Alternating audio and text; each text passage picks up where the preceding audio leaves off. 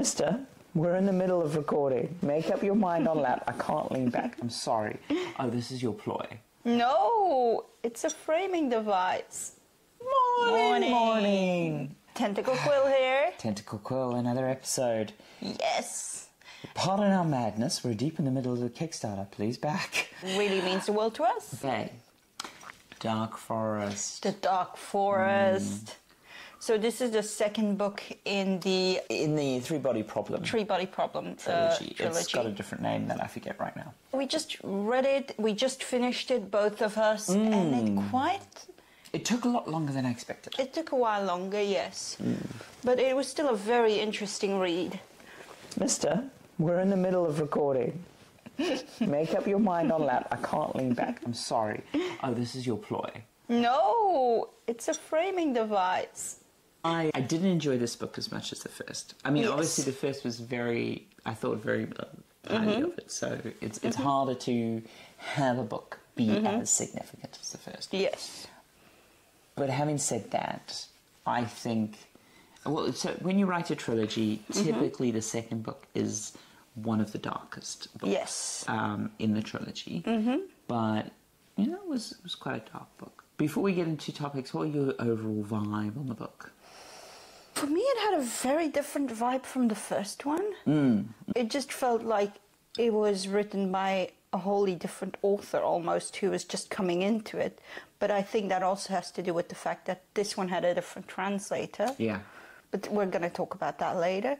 The premise as well is this one's got the prisoner's dilemma as the premise. Yeah, we're going to try to talk mostly spoiler-free, but the book opens with the lead female science character, Adograve, and she's talking to the titular character of this book, giving him the basic axioms of cosmic sociology. Yes. That's sort of the opener. And at the same time, an ant with a limited perception is exploring the grave. There is, without any spoilers, a bookend to that scene, because that's how it opens and how it closes. But fundamentally, without getting deep into spoilers, the sort of core problem of this book is probably easiest expressed as the prisoner dilemma. Yes. So, yeah, where did you first come across prisoner's dilemma? Like the pure form? Yeah, probably. It's one of those things that get used a lot in game shows. It gets used in cop shows even. Yeah, there's tons of different forms, but the basic form is, here's a reward. Without communication, we have to decide whether to do a good action or a bad action. Yes. If we both do a good action, we split the reward. Yes. If we both do a bad action, neither of us gets reward. anything. But if one of us does the good action and one of us does the bad action, the person who does the bad action gets the reward. It's about Trust, basically. competition, collaboration, trust. There's some really interesting studies in game theory about whether or not it's possible. The other thing I want to say when you read this book is, in the first book, there is a bunch of stuff that is presented as science theory, which is complete bollocks. So there is this, in the first book, there's this concept of contact as symbology, and it talks about work from the Rand Corporation. That work doesn't exist. It's total bunk. Yeah. The author is very familiar with the hard sciences, seems more willing to be a bit looser with the soft sciences, and doesn't respect them as much. But Prisoner Dilemma really does feel like the core of this book. Yes, definitely. Well, that kind of might be going into spoiler territory. Okay, I think we really need to talk about spoilers, but let's get some spoiler-free stuff out the way first. So if you haven't read this book, you can make more decisions about it. The different translator thing, that's a really interesting... It's really interesting how that affects the feel of the book. Book 1 and 3 have the same translator, but book 2 has a different translator. Yes. Yeah, I noticed it. I noticed it as well. I don't know why, because as a translator, the person would have definitely had like a list of this is how these words were translated before. Things like, I don't know, the race name, that kind of thing. But it just had a really different feel. It almost felt like it was a different writer, and I think that is purely down to translator. I don't know if it's purely down to translator. I'd say maybe it's 80% down to translator. It was definitely a situation there where I know in the afterword of the first book, the translator spoke about making sort of cultural, so narrative devices that are very common in Asian literature, which are less common in Western literature, and adapting some of those. And it's the first book, it feels like the translator did quite a bit of heavy lifting. Yeah. I don't know how much heavy lifting or not they did in the second book. Again, I don't know, haven't seen the original text. But I'm thinking about particularly the conversation right towards the start of the book between the old men and escapism. Yes, about the cosmic sociology. No. Remember, there is this narrative device that travels through the book where there's these common, ordinary bloke there, and they talk about... Yes, those guys. I love those guys. I feel, because I've not seen that much in Western literature, that but it still felt quite tropey, so it feels like an Asian writing trope. Yes. I don't think those guys' scenes were handled great. Fair. Yeah, it was also less character-focused, like there was a less fast and hard cast, it felt like, because we went back to those three people, we went back to the one main character that we have in this story, and I think that's down to the writer more. Perhaps, because barely any of the characters from the first book are coming back now. This has a much bigger scope than the first book. The first book is much tighter. The second book is at a global scale. It's not just in China. So I think, I think that's down to the author's choices. Last thing before we talk about spoilers, though there are spoiler-related things that we want to talk about this, probably the thing that was the hardest for us reading this book. Yeah. Female characters written by men. Female characters written by men, which can be handled really well, especially when they're not busy sexualizing the women. I mean, the basic litmus test, and the thing is, I really enjoyed the female characters in the first book. But the thing is, as I said to you, I think they were just written as sexless characters in the sense there were a few things about them, but they were mostly written from the perspective of writing about a mother. Right? True. And I think that's one of the places where straight guys can sometimes write a bit more of a sympathetic character because they think about their mums. Yeah, it was very much like the dead scientist, the mother character, the grandma almost. Whereas in the second book, there's so many sexy lamps, and so many of the female characters are purely described in relation to their physical traits when you first hear them, and they don't tend to have much motive in the story. Their actions almost have no impact. Yeah. They might as well have changed it to the character's favourite snack. Yeah. And the thing is there is also very late in the book another female character who could have been cool, and I feel like most of her coolness was robbed from her. Literally. In fact, I can't name a single female character in this book who I would describe as a character rather than as a prop. Yeah, basically. It's so sad because the first book handled female characters much better. We had so much interesting stuff. For example, the female villainess being first described as a grandmother, being compassionate, giving... I mean, it's one of the reasons I fucking hated the Netflix adaptation. It just didn't give her that time in that, where you feel sorry for her because she's lost her daughter and she's lost so much, and you can almost start to understand why she's acting the way she does. And giving a bad guy the correct motivation, like a motivation that the viewer can be like, okay, this person's bad, but I understand where they're coming from. That is so hard and so good at the same time. Yeah, no. So it was very disappointing, and there was literally, one of the reasons why it took us so long, there was literally like a couple of weeks where I just had to put the book down, and I just couldn't read it. I just could not read it. There is a section of this book that we literally talked about maybe abandoning the book halfway through. Yeah, it was rough. Yeah, it's also a bit more pessimistic in tone rather than the optimistic tone of the first book. The pessimism sucked, but it was really the female character thing that made me throw it out the fucking window. Yeah, for me it was a combination because it was like, okay. Oh, now the female character's doing the bad thing. Right. No, we never saw that coming. Okay, let's for those of you who haven't crossed the spoiler line, let's draw that spoiler line for you so we can talk about some hard stuff. Yes. I think if you read the first book and you've got a bit of energy, go into the second book. Yes. Be prepared for a darker book. Be prepared for some bad female characters. But overall, I would still say worth a read. Definitely. I will give it a break before I go into the third book. Oh, definitely. But I would love to see how this gets wrapped up. I think there's 4 books, 3 written by the original. Yeah, the 4th book's like a prologue thing. Yeah, It's not okay. part of the trilogy. Yeah, I don't know if I want to have... Okay. Yeah.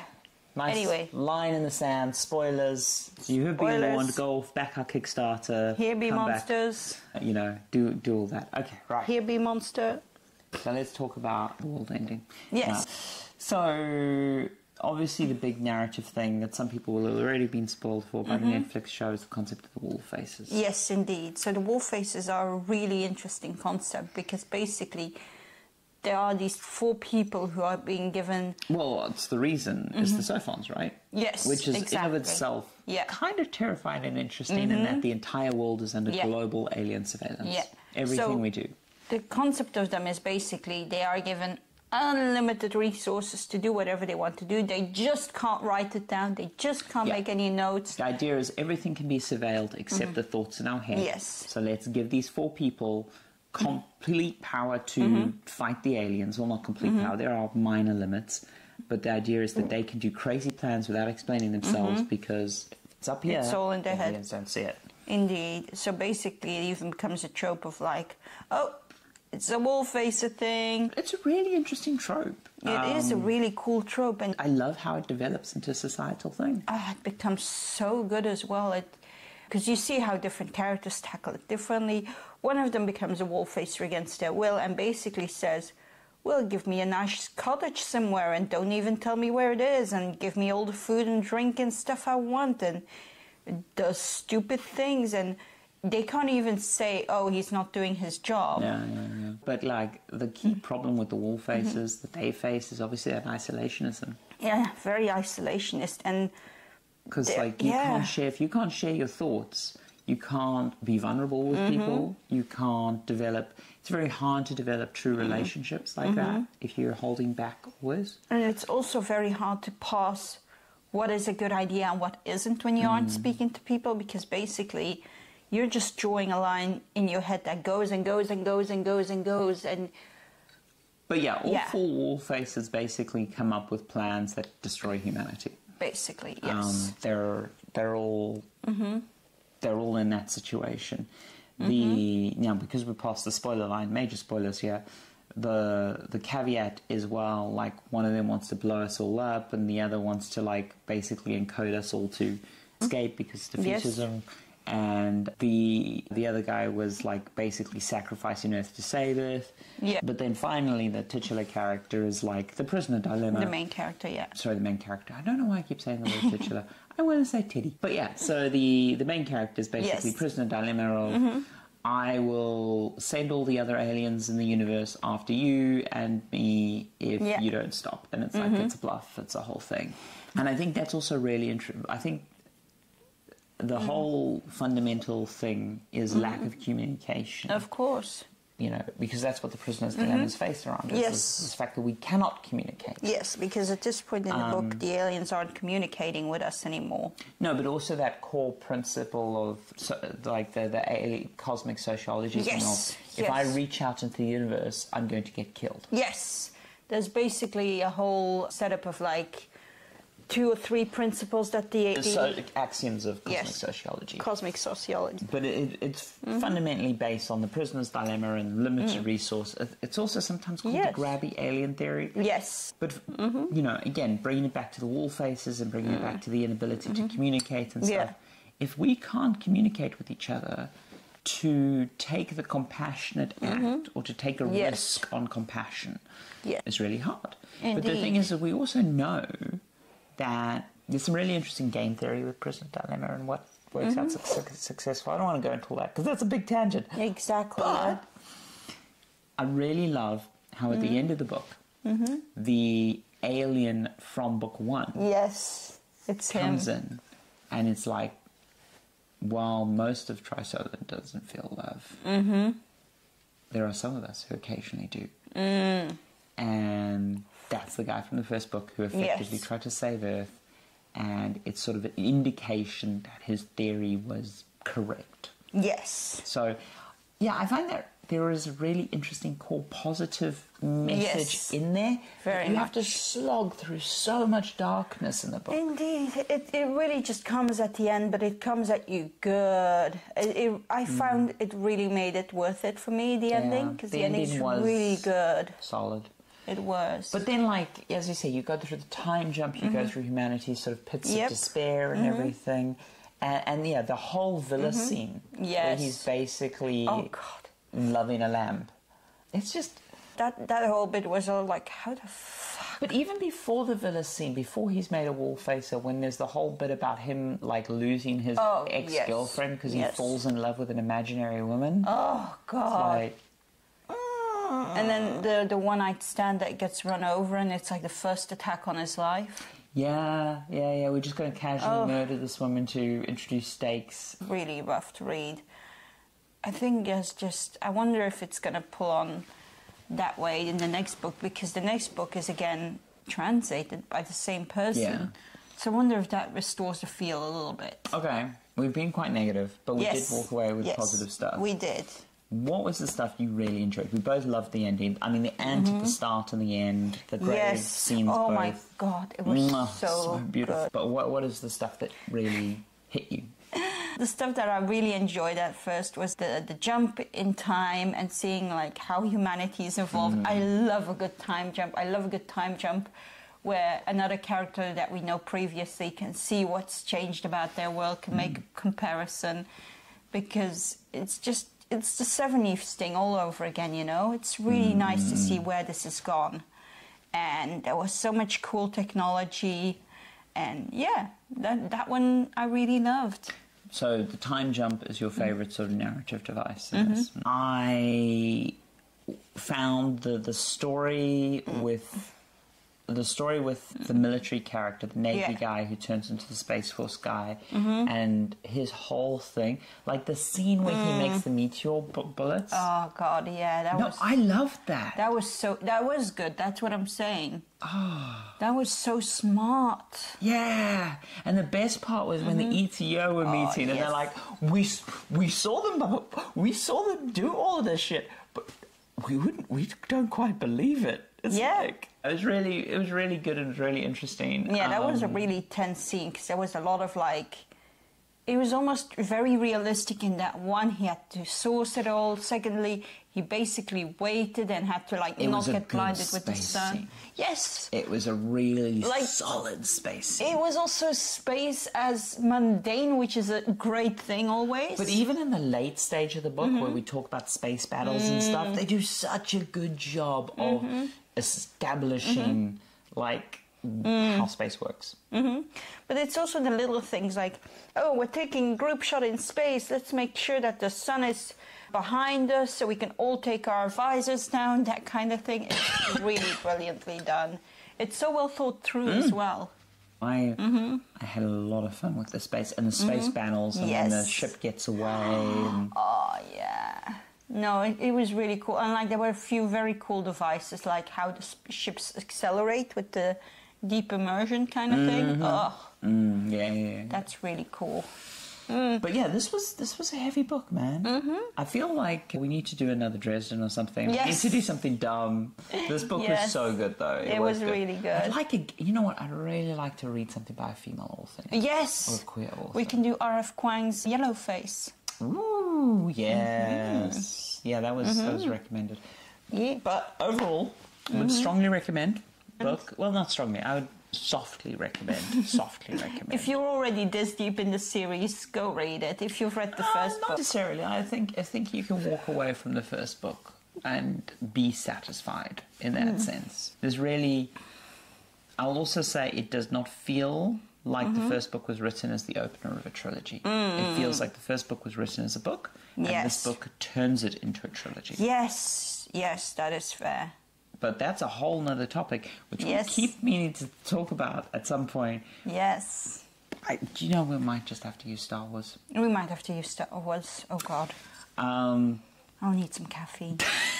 All right, thank you so much for tuning in again. Take care. Take care. Don't forget the Kickstarter is still live for a few more weeks. I know we constantly mention it, but it's tough out there, and we really do appreciate the support on that. Vertex. Bye-bye. Okay, no cats were harmed in the making of this movie.